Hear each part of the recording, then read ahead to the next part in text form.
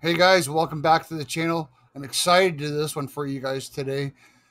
As most of you are aware, back in the new year, it was announced when the production had ended that this was not the end for Camaro, and a lot speculated that this might come back as some form of electric car. But based on the trends that we're seeing today with electric cars overall, there's a pretty good chance that this car could come back as an internal combustion engine.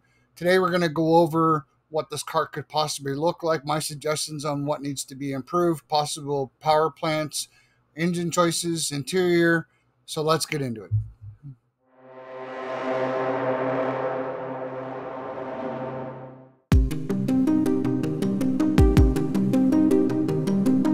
So the number one complaint that we kept hearing about the fifth and the sixth generation cars was the rear visibility. And while most of you will agree with me that when you own these cars, you do get used to the rear visibility, but it does take a little bit of getting used to initially, right? So what I'm suggesting is when they bring this car back out, raise that roof a little bit or expand that C-pillar, I guess, just a bit so it gives you a bit more visibility. As for all the illustrations that I've kind of gone through, that I come up with, and I made all these on the computer.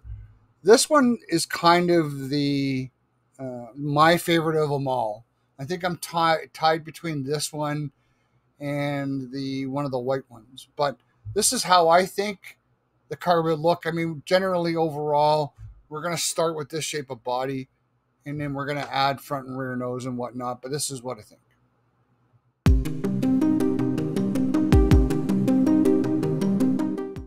So I know this is a little over the top, but just bear with me here for a second. 5 engine choices, right?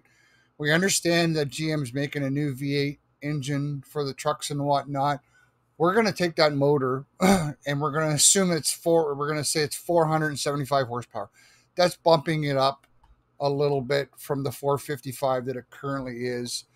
On the lower end, we're going to, get a lot of feedback from you guys about ditching the 2 liter and going with the truck motor. So I said, okay, you know what? That's a great idea. Let's go with the 2.7 and keep it as is at 310 horsepower as a base engine, right?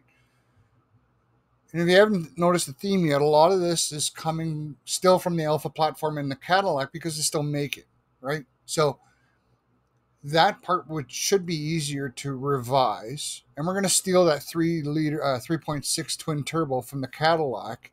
And because it's a Camaro, we're going to add 40 horse to it because 3.6 twin turbo at 335 is a bit underrated when the Camaro naturally aspirates 335.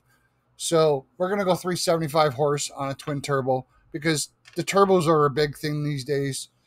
So we're going to put 2 turbo motors in there, right? We're going to keep the naturally aspirated 3.6 and we're going to bump it up 10 horsepower to 345. And finally, either I'm calling it a revised LT4 or whatever the new V8 architecture is going to be on, but we're going to say it's 675 horsepower and bump it up a little bit from its current. So those are kind of the 5 in choices that I thought I could see happening. I don't see it quite 5. I think one of these has got to go, but I think this is a good mix. Guys, I really want your feedback in the comments below. Let me know what you think. Is it too much? Not enough? The design, the engine choices and whatnot. And hey, if you're new here, don't forget, if you've liked what you've seen so far, hit that subscribe button right now. It doesn't cost you nothing, and give us a thumbs up.